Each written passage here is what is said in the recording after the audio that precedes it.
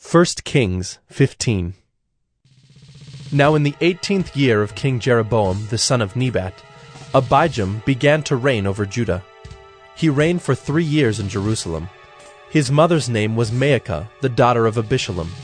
And he walked in all the sins that his father did before him, and his heart was not wholly true to the Lord his God, as the heart of David his father.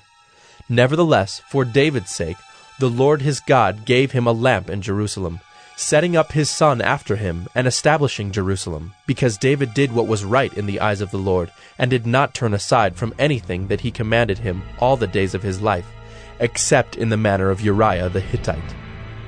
Now there was war between Rehoboam and Jeroboam all the days of his life. The rest of the acts of Abijam and all that he did, are they not written in the book of the Chronicles of the kings of Judah? And there was war between Abijam and Jeroboam. And Abijam slept with his fathers, and they buried him in the city of David. And Asa his son reigned in his place. In the 20th year of Jeroboam king of Israel, Asa began to reign over Judah, and he reigned 41 years in Jerusalem. His mother's name was Maacah, the daughter of Abishalom. And Asa did what was right in the eyes of the Lord, as David his father had done. He put away the male cult prostitutes out of the land, and removed all the idols that his fathers had made. He also removed Maacah his mother from being queen mother, because she had made an abominable image for Asherah.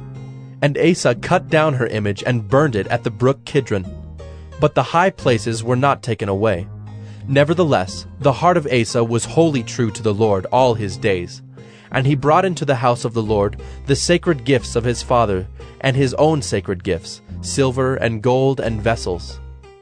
And there was war between Asa and Baasha king of Israel all their days. Baasha king of Israel went up against Judah and built Ramah, that he might permit no one to go out or come in to Asa king of Judah.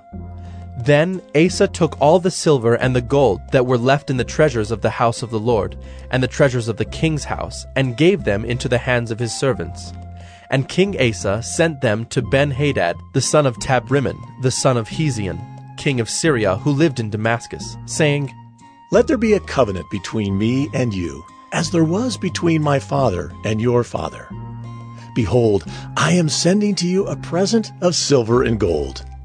Go, break your covenant with Baasha, king of Israel, that he may withdraw from me."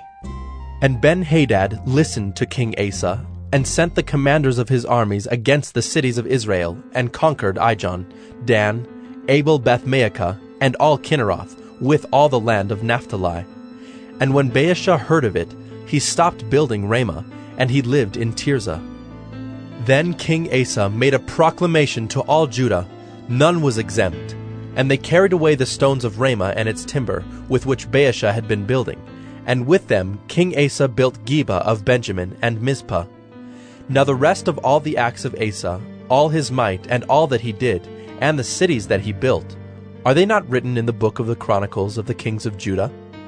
But in his old age he was diseased in his feet.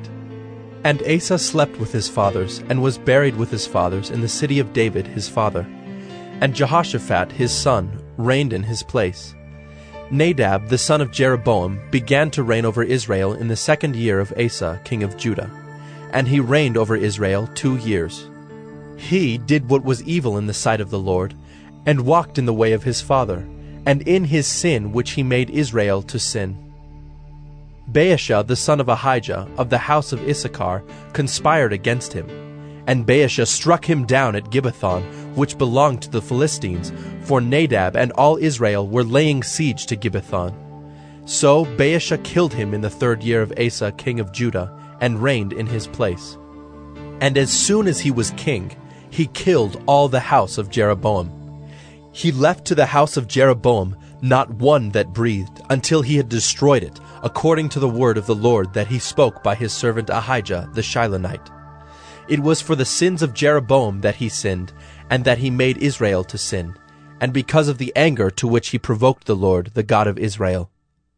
Now the rest of the acts of Nadab, and all that he did, are they not written in the book of the Chronicles of the kings of Israel? And there was war between Asa and Baasha king of Israel all their days. In the 3rd year of Asa king of Judah, Baasha the son of Ahijah began to reign over all Israel at Tirzah, and he reigned 24 years.